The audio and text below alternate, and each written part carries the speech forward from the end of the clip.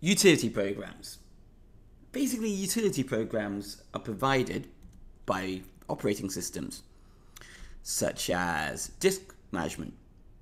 But also, you can download utility programs or buy them, so they can come as a separate entity.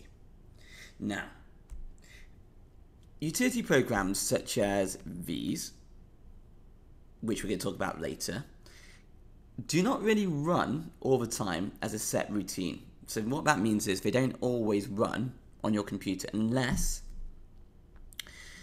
you as a user decides to run it by clicking on Start or Programs, Disk Formatter, or you tell the operating system that every Tuesday at 9 o'clock you want Disk Formatter to work.